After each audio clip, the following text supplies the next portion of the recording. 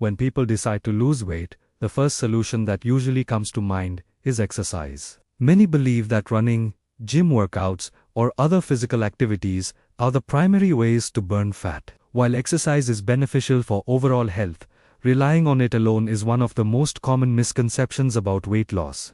Exercise does burn calories, but not as many as most people assume. For example, running 1 mile burns about 100 calories. Even during an impressive 5-mile run, the body burns only around 500 calories. However, it is very easy to replace those calories without noticing. A single slice of pizza contains around 250 calories, and an average chocolate bar contains about 500 calories. This means that one small meal or snack can completely wipe out the calories burned through exercise. So, how do people actually lose weight? The answer lies in understanding metabolism. The human body burns calories all day long even when resting or sleeping.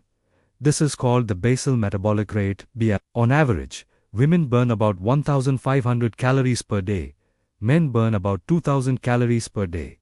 If a person consumes fewer calories than their BMR requires, the body begins using stored fat for energy. This process, known as a calorie deficit, is the foundation of weight loss. In simple terms, weight loss happens more through controlling food intake than through exercise alone. However, this does not mean exercise is unimportant.